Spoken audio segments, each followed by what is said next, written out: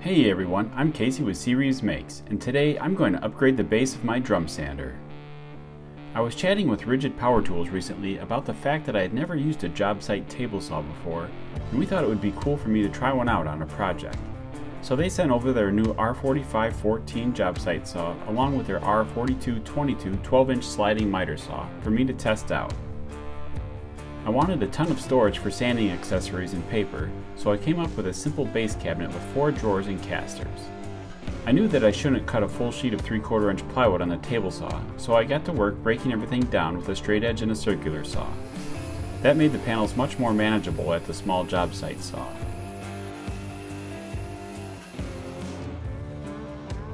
The job site saw was surprisingly sturdy and even had a nice dust collection shroud on it.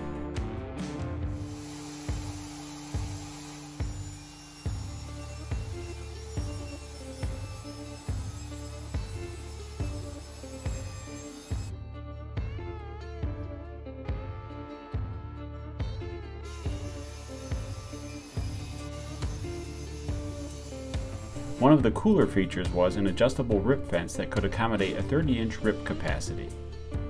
I continued to cut all of the panels to size, and then it was time to remove the old base from the drum sander.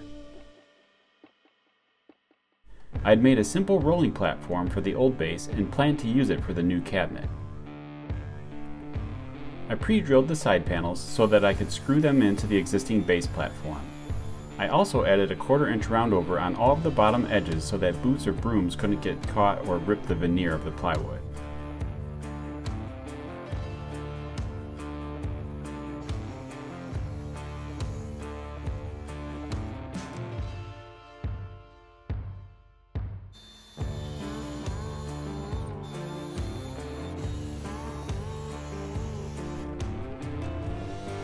Once all of the panels were cut, it was time to assemble everything. I started by adding glue to the side panels and using some clamps to hold everything in place while I ran in the screws. I then removed the clamps and ran in the rest of the screws.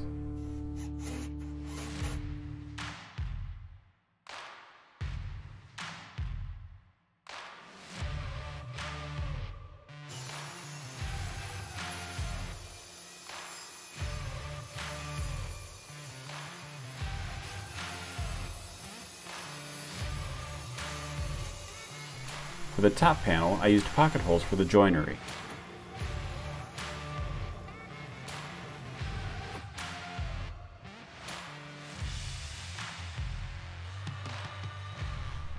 I then clamped that in place and added the screws to secure it.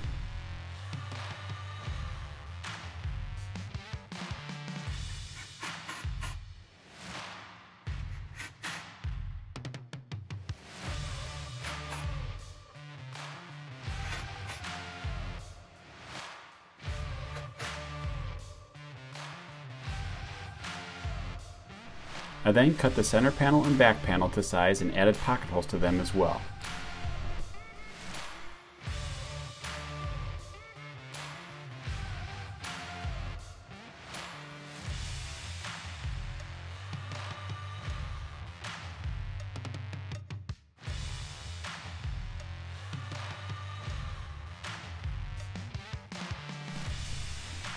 I used my brad nailer to secure all of the panels and keep them in place while the glue dried.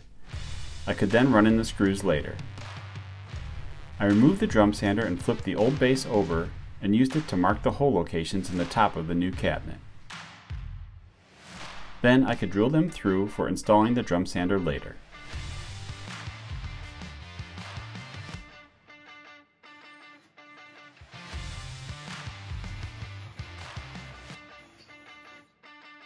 After getting the holes drilled, I added the casters back to the base. This made the cabinet much more manageable to move around the shop while I finished it.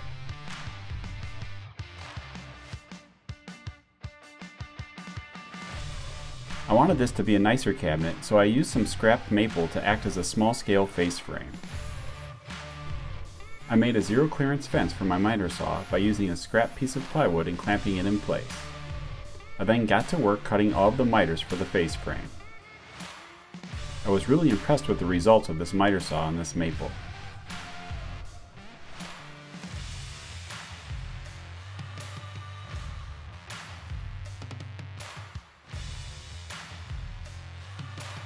Being that the bottom of the cabinet had a double layer of plywood, I simply added in a second section of maple there. To hold everything in place, I used wood glue with a little bit of super glue in the ends and blue tape to hold everything down.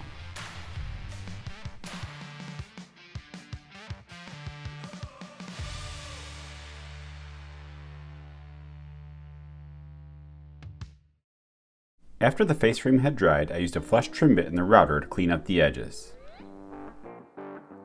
Next up was the drawer slides. I chose to use bloom slides for this project as they have quickly become my favorite slides to use. Each of the upper and lower openings is the exact same size, so I've made spacers that allowed me to put the slides equidistant apart. This allows all the drawers to be the same size.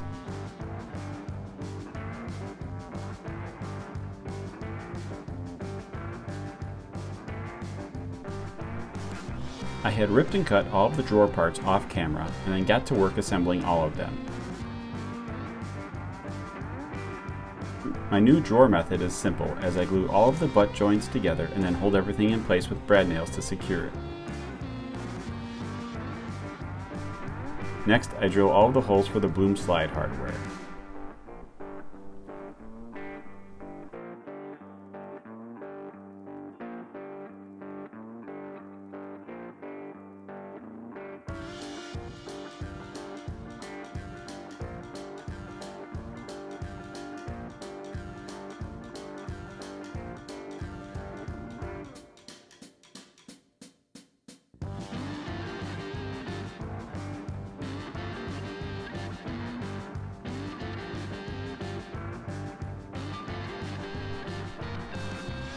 For the drawer fronts, I laid out a pattern and got to work cutting everything to size.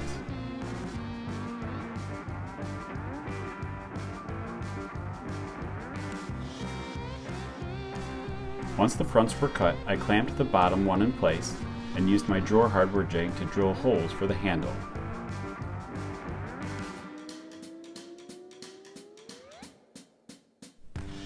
I then set an 1/8" spacer on top of the bottom drawer front, clamped it, and then drilled the hardware location in the next drawer front.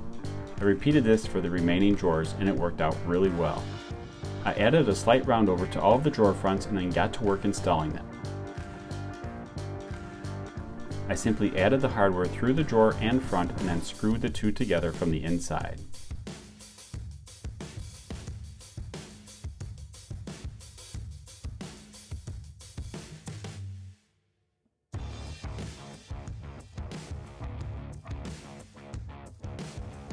Next, I slid the drum sander on top of the cabinet.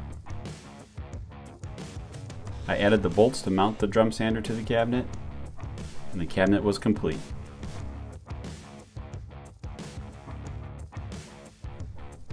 One feature that I did add was on the bottom drawer, I cut a 45-degree angle on the bottom edge of that drawer front. This allows my toes to access the locks on the casters. This is something I'm probably going to go back and do in retro on all of my other shop furniture. Now my drum sander has a mobile cabinet base with tons of storage. Tell me, what do you think of this build?